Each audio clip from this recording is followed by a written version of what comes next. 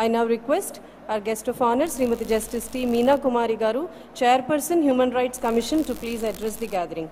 Shri T. Meena Kumari garu is a retired High Court Judge of India. She was the first Chief Justice of Meghalaya High Court and also the first woman to be appointed as State Human Rights Commission Chairperson. She previously served as the Judge of Andhra Pradesh High Court and Patna High Court. A lady of great substance and standard, she is a value addition to our meet today.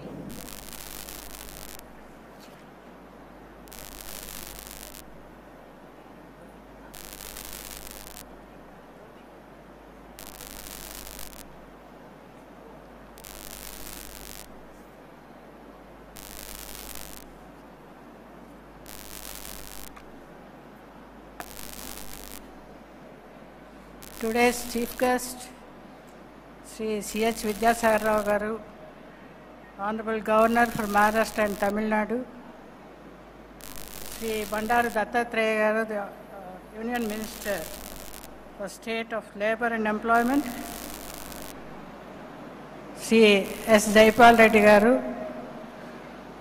Professor S. Ramchandran, Vice Chancellor, Osmania University, and Shri Shammohan garu, Chairman, Alumni Committee, and Professor T. Manohar Rao garu, Convener, and other guests on the dais and off the dais, and the old alumni students present here. I could see a good number of old students here, and also the student fraternity of Osmania University. Ladies and gentlemen, press and media present here. Today's subject is enriching Osmania with a global vision, which is a little bit topic to be discussed on a platform like this.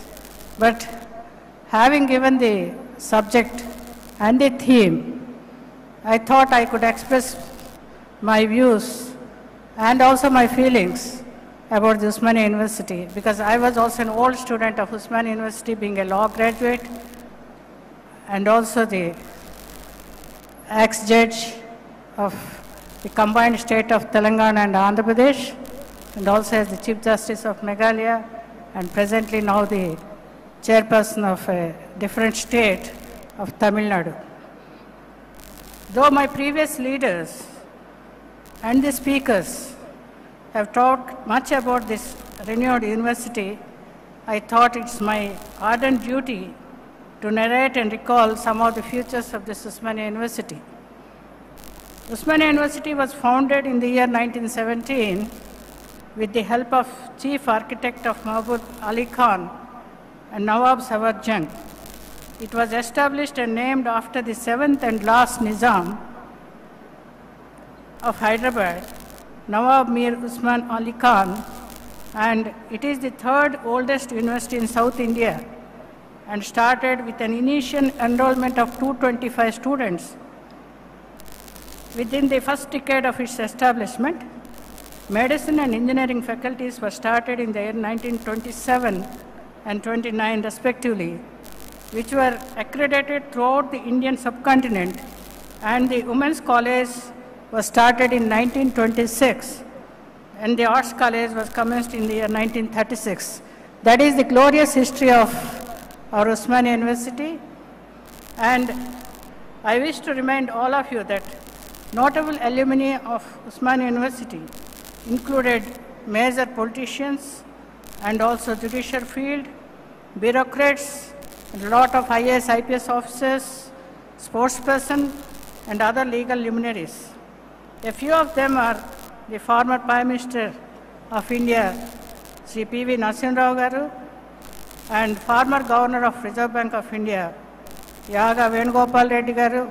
Of course, we could see on the dais the old students of this university, Mr. Jaipal Reddy garu and Ch Vidyasagar Rao, who is the present Governor of Maharashtra and Tamil Nadu, and other luminaries, dignitaries here, who are one of the old students, and senior advocates like Subodh Markandeya and other old students like Mr. Justice P. Jagannath Reddy garu was elevated to Supreme Court, and also other judges who are elevated to Supreme Court, and also other judges from Telangana, other senior advocates who are very much enriched with legal knowledge, who adorned the dais of the judgeship of the then Telangana, and on the High Court it was as one.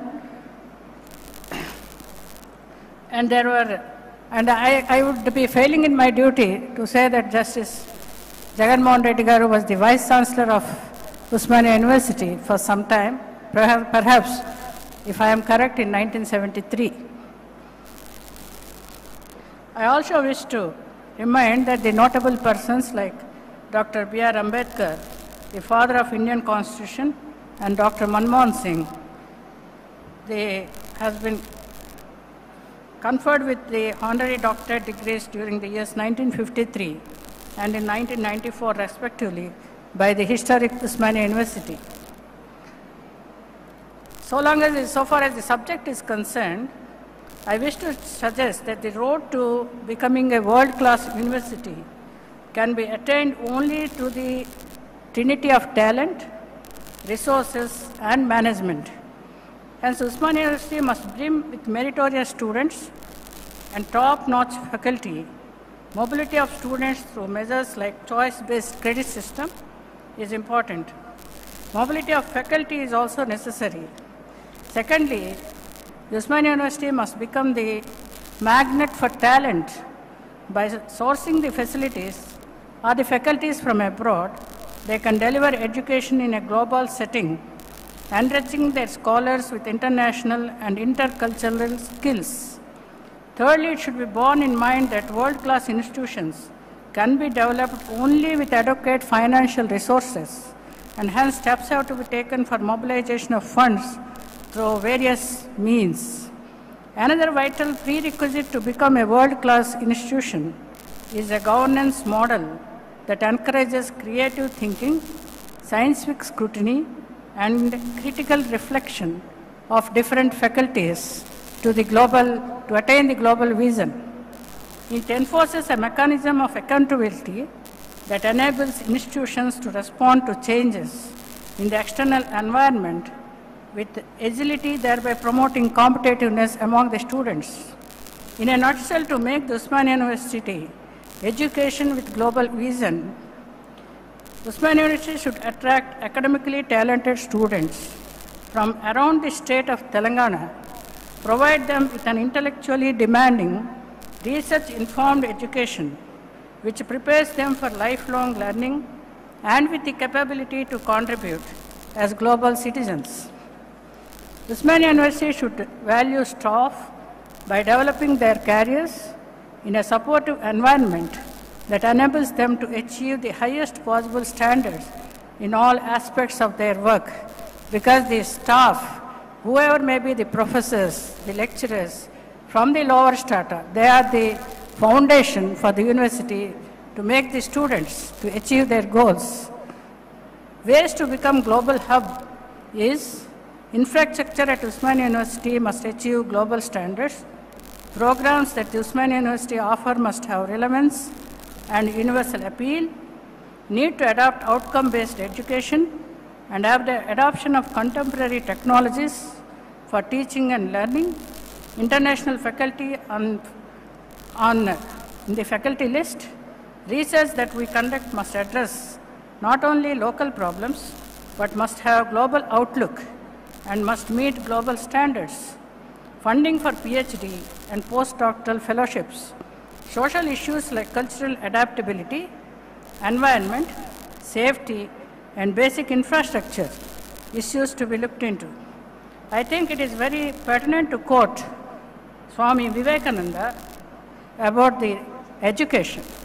If education is identical with information, the libraries are the greatest sages in the world and encyclopedians are the rishis. I unquote. I have to mention this because the Osmania University Library is known for the standards which it maintains with regard to the encyclopedias, and I think the students must feel the encyclopedists as rishis, and they must achieve the global vision. In the light of and it is high time that the head of the institutions must strive, if not already done, to see that the education by which character is formed, strength of mind is increased, intellect is expanded, and the students' community emanating from university, while standing on their feet, can also face the challenges thrown by life in the globe. The head of the institution should make the university adapted, updated, and modernized in all aspects, with all amenities to suit the global vision of the education of the university. I quote Benjamin Franklin here, an investment in knowledge pays the best interest, I unquote.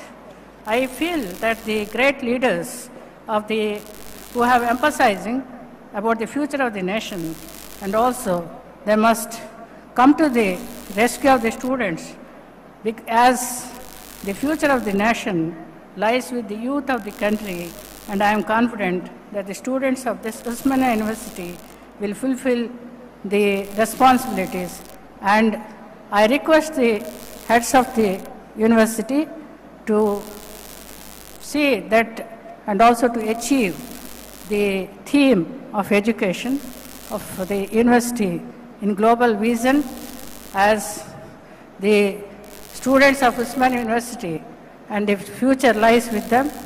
And I hope, and also I wish all the best to the Osmania University, and I leave of all of you, and I am very grateful to the organizers of this function, having invited me to share this dais.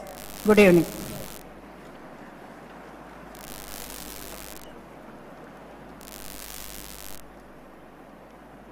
Thank you for sharing your valuable suggestions, madam. At a juncture where Osmania University is talking about women empowerment, we are really proud and elated to have our own alumnus of the alma mater in such great positions. I think she deserves a big round of applause from all of us.